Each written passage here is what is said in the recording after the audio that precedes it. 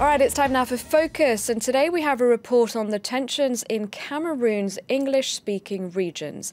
Anglophones say they're being treated as second-class citizens. Lawyers were the first to take action, protesting against the use of French in courts. Then, teachers went on strike. Last month, several people were killed during a protest in Bamenda, the country's largest Anglophone city. And that's where our report begins.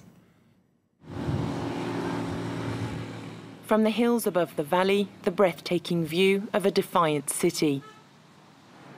Bamenda, the capital of one of the two Anglophone regions of Cameroon, is now under the supervision of special police protection units. Armed patrols in a city at the epicenter of an unprecedented contestation, still bruised after several days of rioting.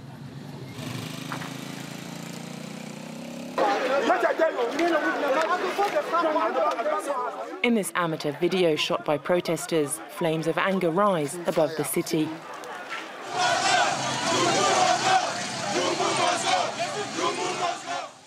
At the head of the procession, one of the leaders of the protest, Marcel, the mouthpiece of these Anglophone protesters, a linguistic minority in an officially bilingual country. A few days later, freed after being arrested, he's still determined to fight in the name of the 20% of Anglophones that feel marginalised by Francophones. Living in a centralised state is out of the question for this activist.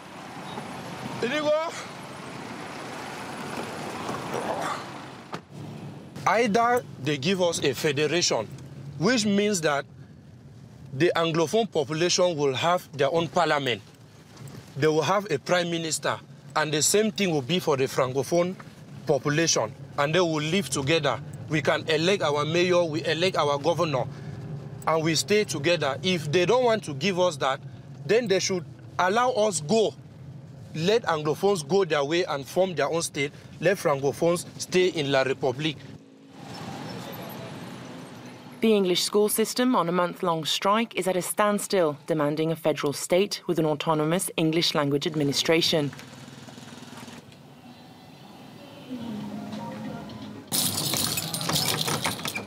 Wilfred Tassang, leader of a powerful teachers' union, is in a standoff with the government after he decreed the closure of schools. That's my brother.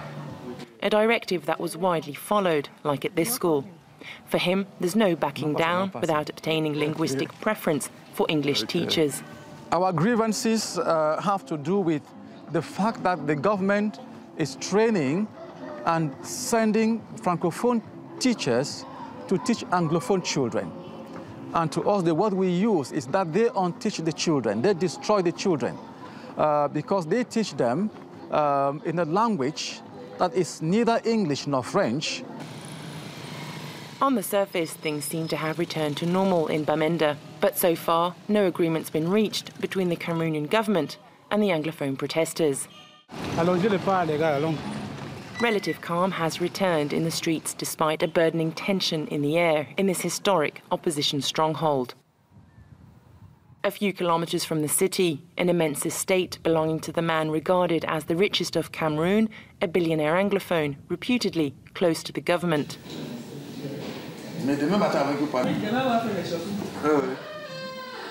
A quiet entrepreneur involved for several days in discreet negotiations to avoid further escalation of the Anglophone crisis.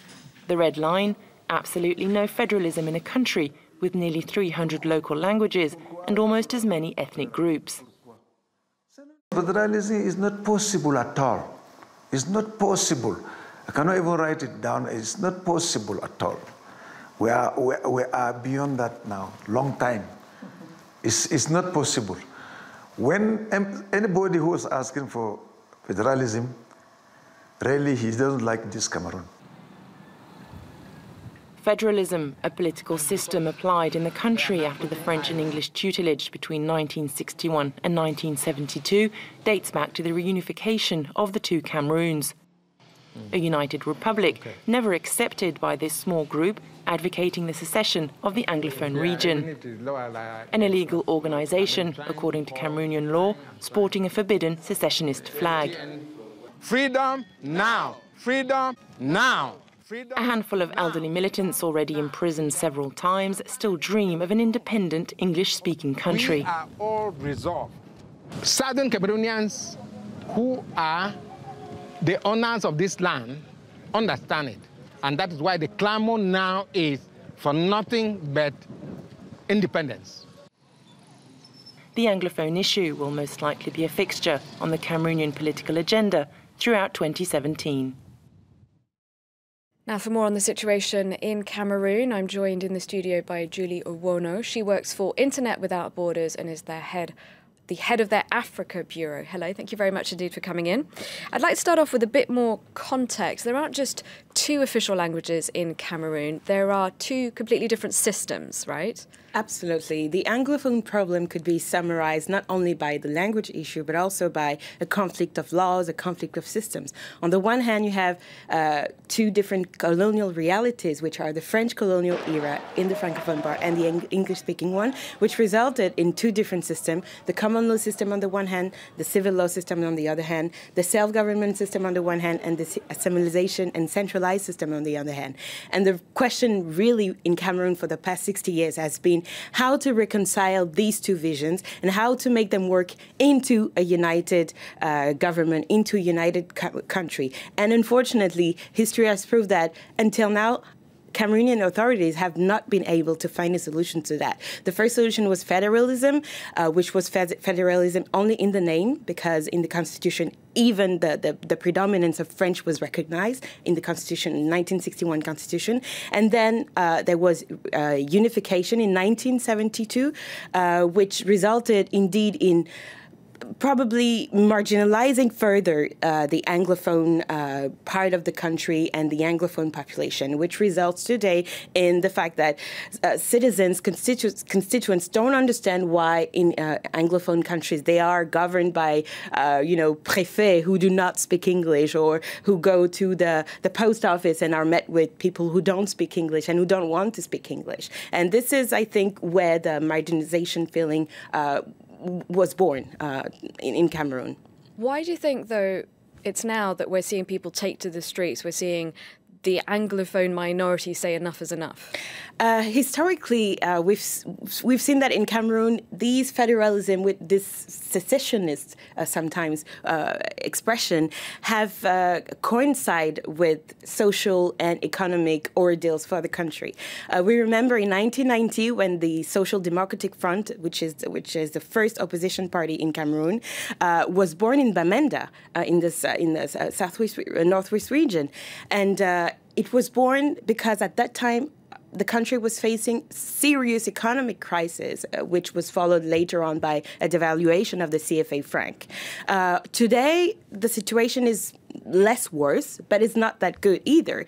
We know that there is a commodity prices crash in the commodity crisis in the world, which has affected countries of the Central African region.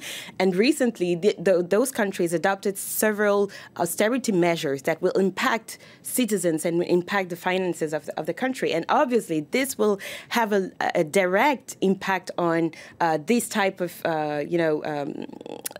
expression, federalism and marginalization expression by the Anglophone region. But I think separation is probably not the solution in my opinion. And why is that? Because, well, it's been 16 years that both Cameroon have been trying to live together, and most importantly, citizens have accepted that reality. There is a language called in Cameroon Cam Franglais, which mixes French, Cameroonian languages, and English. So it means that for Cameroonians, it's a fact that we are united. Now, but do the majority French speakers, how do they feel about what's happening in the English-speaking regions? Do they have some empathy? Do they understand the concerns? They would probably understand if they were explained more or better what's Are they even informed about what's happening? That's the thing. Oh, that's a very good question. When there were a demonstration in the Anglophone part of the country, it coincided with the African women football competition, the AFCON. And, well, the priority was given to that competition compared to what was happening in the Western region. But nevertheless, thanks to social media, people were informed of the fact that students had been beaten up, people had been judged, there were people who had been killed. They were informed of the harsh response and repression that occurred in the Western region. And they they felt empathy for that. So I think there is a room for dialogue compared to the policy of burying head in the sand that the Cameroonian government has been having for the past 60 years. Cameroonian citizens are ready for the dialogue. And I think that an inclusive dialogue with anyone expressing what could be the solution is what we could expect in Cameroon. You mentioned that it has come to people dying on the streets in Cameroon. What else can you tell us about how the authorities have responded to this unrest? For the authority, there is no problem. The Minister of Communication, Chiroma Bakari, said it several times that there is no Anglophone problem. But if there is no problem, why are people dying? Why are people demonstrating? I think it's this is a wake-up call for Cameroon to assess really what has been the administration and the policy that we have been, the country has been governed since the independence.